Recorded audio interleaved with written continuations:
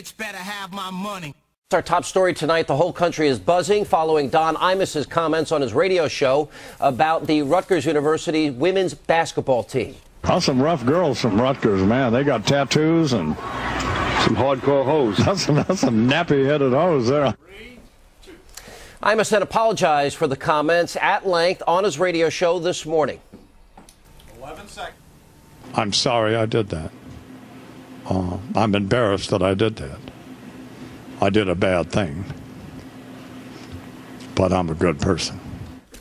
And then this afternoon, Imus appeared on the Reverend Al Sharpton's radio program to explain himself and made some more comments that some people say could be just as bad as the original one. It's like the old country song, God may forgive you, but I won't. Jesus may love you, but I don't. So I can't get any place with you people, but I can get someplace with Jesus. Who is you people, Mr. You and this woman I'm talking to. And just a short time ago, CBS Radio announced that Imus has in fact been suspended from his radio show for 2 weeks. Also, NBC News suspended their television simulcast of Imus's program. President of NBC, Steve Kappas, released the following statement. Quote, beginning Monday, April 16th, MSNBC will suspend simulcasting the syndicated Imus in the Morning radio program for 2 weeks. Now, this comes after careful consideration in the days since his racist, abhorrent comments were made. Don Imus has expressed profound regret and embarrassment and has made a commitment to listen to all of those who have raised legitimate expressions of outrage. In addition, his dedication, in his words, to change the discourse on his program moving forward has confirmed for us that this action is appropriate. Our future relationship with Imus is contingent on his ability to live up to his word. Joining us now with more on this developing story is Dr. Mark Lamont Hill of Temple University, radio talk show host, nationally syndicated Armstrong Williams, and right here in our New York studio, comedian, radio personality Patrice O'Neill. All right. What's up? How you doing? Welcome back. Good to see you. How you doing? Did the CBS and NBC do the right thing? No. What are they accomplishing after 2 weeks? And what are they accomplishing? What are y'all trying to accomplish? I don't understand where this is going. And so, in all seriousness, you don't find anything wrong with those comments? It's something wrong with the comments, but you act like Don Imus and Kramer are like malignant spots, but the whole country. You say you. I didn't even give you my opinion yet. White people. I know what your opinion is, White John. people. Yes, and that whole thing you read was all like abhorrent. That's what NBC said. Nobody black is saying that. That's because they were.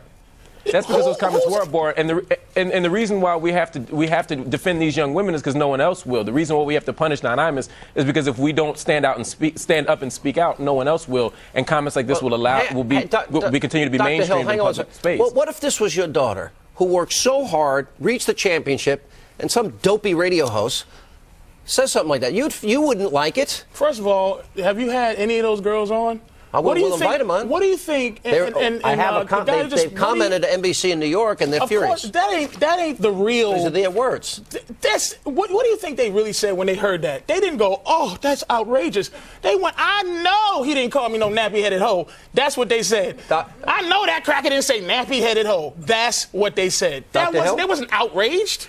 Yeah, but we can't base our indignation on those 8 young women. It's quite possible because of the way black women are treated in America that they were used to hearing such things. But it's still inappropriate. We cannot allow our own dignity to be assaulted in that way without a response. And my response doesn't hinge upon those 8 young women who were disrespected. Even if they weren't insulted, I am. Dr. Hill, let me answer this. All right, so he admits it was wrong, outrageous. These are his words, not mine.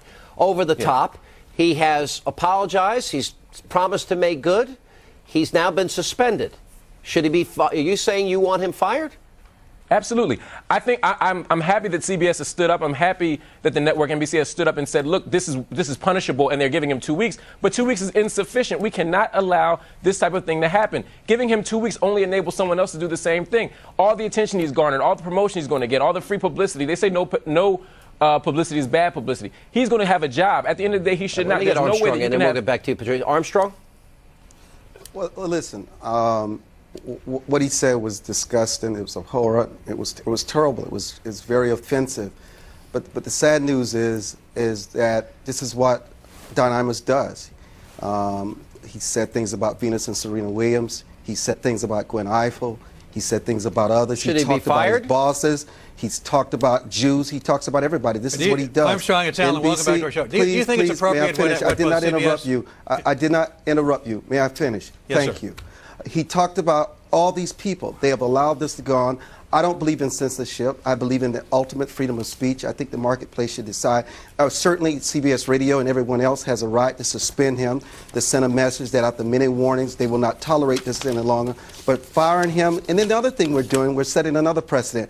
Don Imus is not the only shock jock who used this kind of terminology and these racist remarks. There are other people that use it. You set a dangerous precedent when you say that someone like Don Imus should be fired, because there are a lot of people out there who happen not to look like Don Imus. It's easy to fire people like Don Imus and Savage and others, but we got to hold everybody to the same standard. We must establish what is the standard. Let's fire anyone who makes racist remarks. Let's fire all of them. Hold on, Armstrong. Let's fire all of them then. I have no problem with that. And then what? what? Are you offended? I'm not at that, because first of all, nobody except for me and the good doctors under 60, and none of you know what funny is. Like a doctor. Was that fun? Was it funny what I said? To say nappy-headed hoe was it funny? Is hilarious, but in context of context of a comic. You should be able to explore any words you want to say. He messed up. Would it be different if a black person said it? Of course. I could say nappy-headed hoe all day. But I want to be able to call white girls straight-headed hoes anytime I feel like it. Anytime. And would you? Of course. And should you be punished for it? Of course not. Right. So, Dr. Hill, are we overreacting here? I mean, look, what he said was inappropriate, was wrong, he's apologized. At what point do we say, okay, how about a little forgiveness? He's, been contrite. He went on Reverend Sharpton's show today. He realizes he did wrong. Do we keep punishing the guy? He's crying. Well, first let me say I didn't find him contrite on Reverend Sharpton's show. I found him arrogant. I found him somewhat belligerent. What do you want? You want blood? And his "you people" comment to me really underscored the fact that he's not all that apologetic, and that deep beneath him is a severe character flaw that's directly connected to racism. We all have character flaws. Doctor, do you think... Absolutely. And if your character flaws were uttered in such a way that they cause severe abuse to people in full public view on a daily basis, which some may argue, do you know that anybody was really abused they should be fired. Here? Was anybody really abused here? Absolutely. I think that's where we need to look at black women in their particular position in America. When they're referred to as hoes, when they're referred to as the B word on a constant basis, we need to challenge that. Not just when it comes from Don Imus, when it comes from anyone. All right, now, you know what, dude? But listen, if we start challenging that word, right, and we start to try to ban the word nigger and ban the word nappy-headed hoes, right, let me ask you, how? Who's going to suffer in the long run? It ain't going to be white people. You don't say nappy-headed hoe on a regular basis in the street. I might. I say hoe, maybe not nappy. That's something new, something new for me. And hoe is not racial. But with everything going on in the world, why are we fighting so vigorously to defend the right to call ourselves the N-word or hoes? We got a lot of ground to cover. That's my issue. Not the least of which is their double standard. We're going to delve into that when we get back. We'll pick up this. Why isn't there the same kind of outrage, let me ask you, in the black community when rappers and other people in the black community, athletes in the black community, defame and demean black women? I am one of them call them that worse is names than I ever did. Another clip there of Don Imus from his appearance on Al Sharpton's radio show today. We now continue with Dr. Mark Lamont Hill. Armstrong Williams works with my friends over there at WWRL in New York, and Patrice O'Neill. Armstrong, he apologized. He's contrite. Did he say the right things, or was the apology, in your view, worse than what he initially said, as was suggested earlier here tonight? Well, the guy's in a state of shock. He did not expect this. He's done this for so long. And another thing about Don Imus, I can never forget during the time of Hurricane Katrina that he was one of the few people who had a national audience in this country who spoke out and said, what is wrong with America? Why are they singling out these people for this kind of treatment and this kind of neglect? He said, there's only one conclusion that I can come to, is the fact that they have black faces, and this is not right. This is not who America is. And I got to tell you, I can't forget that. You can be outraged with him, and you should be outraged with him, but you got to take the man's life in balance. Okay? He's one of the few people who brought attention to the plight of those people in New Orleans, and they happen to be black. I mean, so it's easy to make someone out to be a racist. What he said was very racist, was very bigoted, but I look at the whole Don Imus, and he's done some good. We should be outraged. NBC and CBS did what they had to do, but Dr. Hill, shouldn't we look at what's in somebody's heart and what their true intent is, and truly what they've done? He's got a camp. He helps kids. 10% of the kids at his camp are black. I mean, you want to end the man's career over this comment? I don't want to end his career. I don't want him on the street. I simply don't want him to have this particular job. What job can he have? Land on his feet. What job can he have? That's not my concern. What I'm saying is that this particular post that he has, let me finish this point. He made this point. He used his job irresponsibly, and he should be fired for it. Well, that's all I'm saying. I'm not saying he should never work again. If someone wants to hire him, that's their prerogative. Then you'll pick at the next guy that he works for, the next person he works for. Patrice, I mean, I'm just saying. I know funny, and I know if he had said nappy-headed athletes or nappy-headed young women, why is that okay? Why is no? It's not okay. If he had said that, we'd be just as offended. Nappy-headed athlete would have been.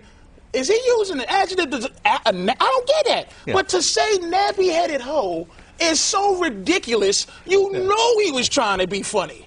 Well, you know it. I mean, you heard the tone of voice. He was laughing. I mean, he didn't intend to hurt, and he realizes he was wrong.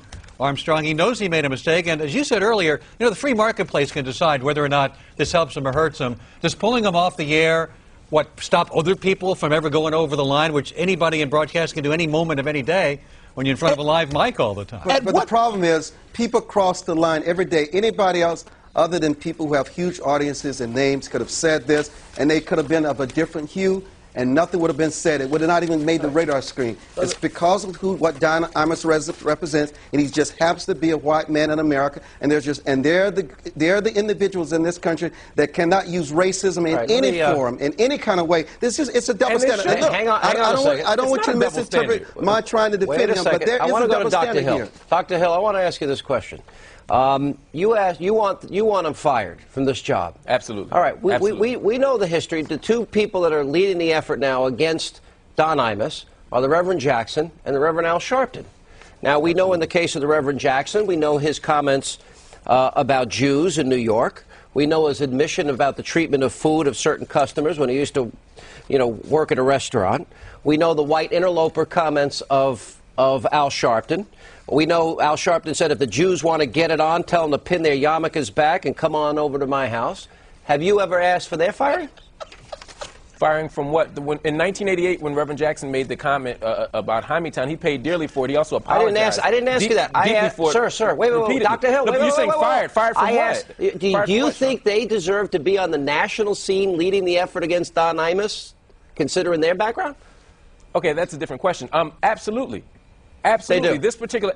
I think Doctor, do you see what he's trying to do? That's what they do. He's trying to make us hypocrites. That's what I'm saying. It's not about hypocrisy. It's about challenging someone who clearly spoke out in racist and sexist fashion. The issue here isn't Reverend Jackson, nor is it Reverend Sharpton. The person who should be under scrutiny here is Don Imus. No. The people leading the effort. No. Here's the difference. If you're saying he should be fired, why shouldn't they be? Why shouldn't they, in your mind, be in the same category? If you can explain that to our audience, I'm all ears. The same category is what they have both paid dearly for comments that they've made that they've regretted when they're still out there protesting and they're still in the media. Nothing happened to them. There's been no impact negatively on their careers. That's absolutely the same. What do you want? You want to jump? Go ahead. Because I see what you're doing. What am I doing? Because the seriousness of the doctor is what the down. He's so. It's the fact is you're saying the doctor's a hypocrite. No, not a hypocrite. Tricky. But what I'm saying is you're over here celebrating, calling people hoes and thinking it's funny. To me, that's man, stop it. That's the issue. Stop it. You're being too serious. First of all, when was nappy-headed hoe? Wait a minute. When was nappy-headed hoe ever a term that was subjugating to black folks? No. Nappy-headed hoe. When? Back in the 20s? During slavery? Look, it is offensive, and Imus says himself it's offensive. Here's my question. Hang on a second, Doctor. Patrice, in all seriousness here, if this is how Imus is going to be treated, what about the people leading the charge? Is it fair? You say, well, you're trying to create this. Is there hypocrisy? Divide and conquer. No. That's why I'm not dividing and conquer. I'm saying to prevent it from being that, let him say what he wants so I can say what I want. You want everybody to say everything. You don't care. Yes. All right, but you're being, real and honest. But I'm saying, are they being hypocritical? And sexist. Are they being hypocritical? Hang on a second. There's nothing hypocritical I'm asking Patrice. Look, man, if you tell somebody something, how to say something, and you have made mistakes in your life, I can't use hypocrite. I got to go back to the black community, Sean. We're going to pick it up right there. Don't go. We continue now with Dr. Mark Lamont Hill, Armstrong Williams, and Patrice O'Neill. All right, Dr. Hill, I want to go back to this issue we were discussing earlier. The two people leading the charge, the Reverend Jackson and the Reverend Al Sharpton, and they both have a history of saying outrageous things. You know, I don't know if I'd say outrageous. I don't. You don't think Jaime Town's outrageous? I think it's an unfortunate statement. He apologized for it. He explained the context. It's a problematic statement. I'm not trying to support the statement. I'm saying he's apologized. That was 19 years ago. You don't think the term white interloper, sir, leading into that incendiary event that took place on Freddy's at 125th, you don't think white interlopers offensive and racist? It's interesting that you're saying that these people didn't pay a penalty, yet 19 years later we're still talking about the comments. Clearly they are paying a public penalty. That's the same thing I want to see happen to Don Imus. I'm just trying to understand. You want this guy fired, but it's acceptable for the people that have this history to lead this effort against this guy. And I'll tell you what I find it. Look, Patrice and I were talking in the break. Either everybody's wrong and everybody gets condemned. You'll only condemn Don Imus. Will you condemn the Reverend Sharpton and the Reverend Jackson for their incendiary remarks over the years?